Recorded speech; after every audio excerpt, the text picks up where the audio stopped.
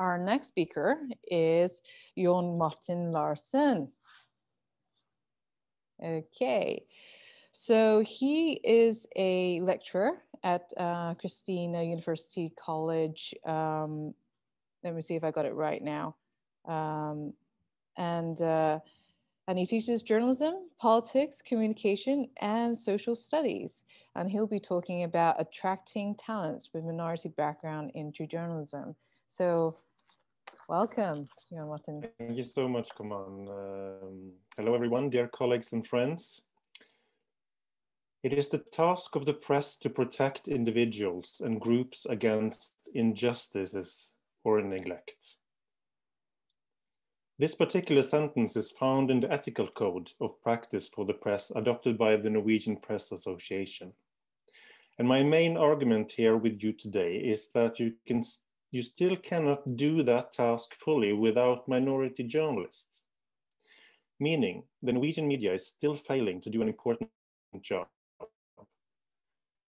But I'm seeing some by a group of such as Majid, Rima Iraqi, and Amir Horori.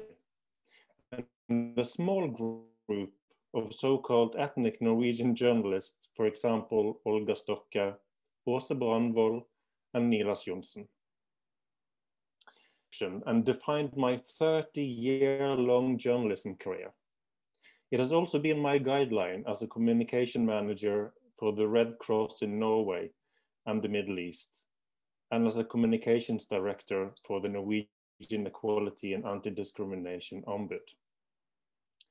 That sentence has led to many opportunities for me to cover voices that needed to be heard, and it's also initiated so-called campaign journalism many times.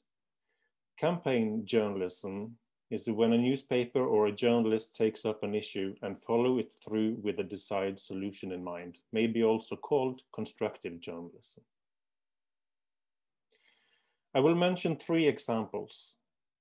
20 years ago, we worked hard to encourage more female sources in journalism in order to improve the public debate. And from 2002 to 2008, I was allowed to campaign for a gay marriage law as a news journalist in Dagsavisen, a Norwegian daily newspaper. And thirdly, the national news site for Norwegian media workers, Media24, is giving me the opportunity to encourage diversity in Norwegian newsrooms as a columnist. But these efforts still come with a price. The risk of being a minority and ending up with all the minority stories is perhaps too familiar for some of us. Another challenge is to handle what I could describe as professional egoism in journalism, what someone else could call private activism. When Oslo hosted Europride in 2005, that's 16 years ago, the editor-in-chief of the biggest national Christian newspaper, Vårt Land, wrote an opinion piece in his own paper saying that I should be fired for being gay and writing about gay stuff.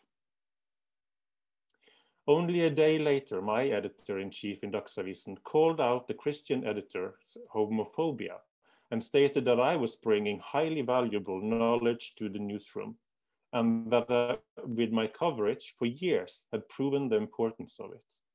He also asked, "Do you also mean that we need to prevent Christians from covering Christian political parties and the church? Could journalists of Pakistani heritage cover honor killings in Pakistan? Could female journalists cover all issues about equality?" My editor-in-chief managed to do 3 very important things. He used my personal and professional insight. He asked me to find stories not covered, and he gave me trust. A year later, he gave me the position as head of the newsroom. And I think this approach is the right answer to many of our challenges today when it comes to facing all kinds of prejudice, bias, and phobias inside and outside the newsrooms. My editor-in-chief also supported an initiative from open journalists and photographers in Dagsavisen to invite LGBT plus journalists from all over Norway to parade together during Europride Pride Parade, demonstrating openness also in the newsrooms. Following this, I was invited to debate minority journalism in NRK, our national broadcasting corporation. And I remember the host asking me, how do we cover gay stories? My reply was, of course, the same way as you cover any other story.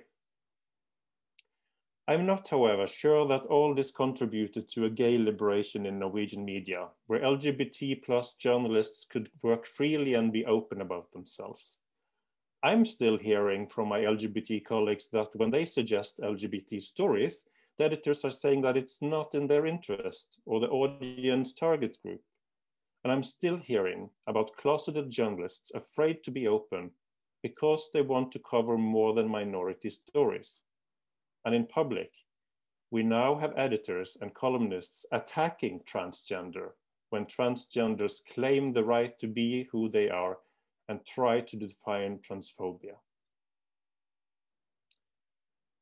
This said, I think it's crucial now to share more examples and experiences on how to increase diversity in Norwegian media, among staff and in our journalism. And I'm thanking the Oslo desk for this opportunity to share. I started in Dagsavisen 20 years ago, together with the first quoted ethnic minority journalist in this paper. She was amazing, but she left after a while. I remember a colleague asking both of us, how do you interview an immigrant? Since then, the number of immigrants and Norwegian born with immigrant parents in Norway has sharply increased. 2 out of 10 have this background, like myself, from a Turkish father. We also know that immigrants count for more than 1/3 of the population in Oslo. But the number of sources with immigrant background in media has not increased since it was first measured in 2009. It's still on 2% only. This represents a failing Norwegian media, and it creates a serious and damaging blind spot in journalism and in the public debate. It reveals that editors are not asking for immigrant sources and minority sources, nor do the majority of journalists network with them. Over the last 2 decades, we have educated more journalists and more journalists with minority background. I see more minority students in my classes, but I do not see many of them working in the media after their studies. It underlines that the editors do not hire journalists with minority background. But I'm seeing a few steps in the right direction. Following the George Floyd demonstrations, professionals are now discussing, could a Black journalist cover racism in Norwegian media? Could any journalists cover racism and police brutality after joining the George Floyd demonstration? I wrote about this in Media 24 in June last year. I encouraged journalists and my students to demonstrate against racism as a matter of free speech and basic human rights. Some editors, journalists, and media academicians did not agree. And one wrote back to me and said that it could very well be conflict of interest and disqualify the journalists. This opinion was also supported by the editors in VG, Nettavisen, Aftenposten, and Dagbladet, some of the largest newspapers here in Norway.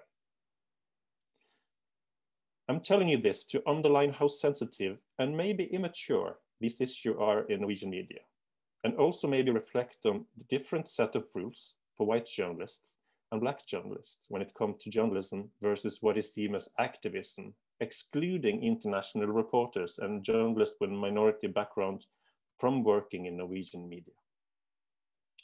However, other editors and columnists had other opinion, and one highly respected columnist in Aftenposten, Ingeborg Sanneset, wrote that showing support for basic human rights and equality for all, regardless of ethnicity and appearance, should be uncontroversial also for journalists. Shortly after this, I wrote a new column about the urgent need for diversity in our newsrooms, together with another minority colleague. We called for more trainee positions, more diversity programs in more newspapers. VG, as one of the newspapers, has already announced it.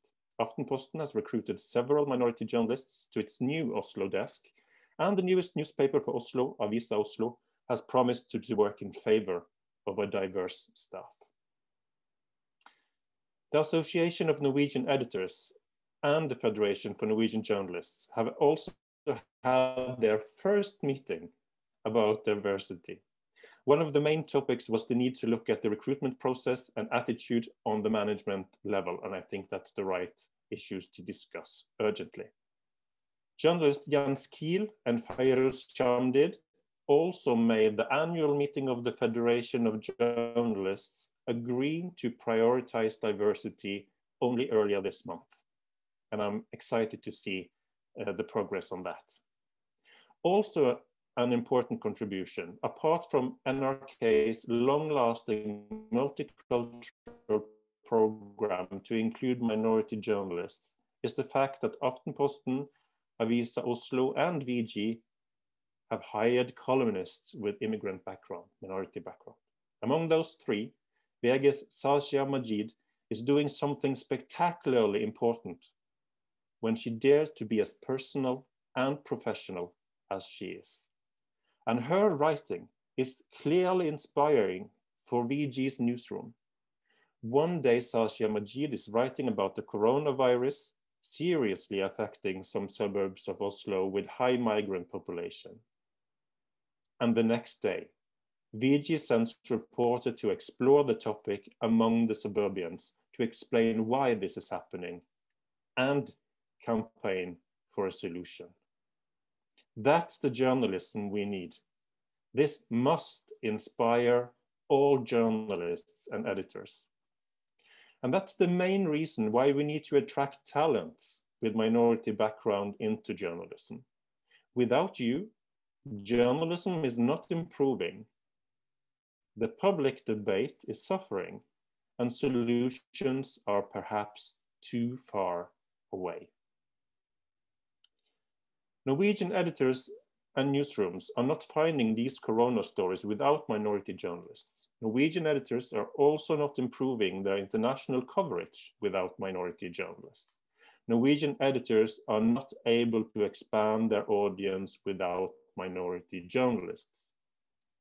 And the minority journalists have now a window of opportunity to educate the Norwegian editors on how their background can be useful in Norwegian newsrooms, including information about their studies and academic achievements, specializations and experiences that I think should be highlighted to promote how broad journalists with minority background actually can work.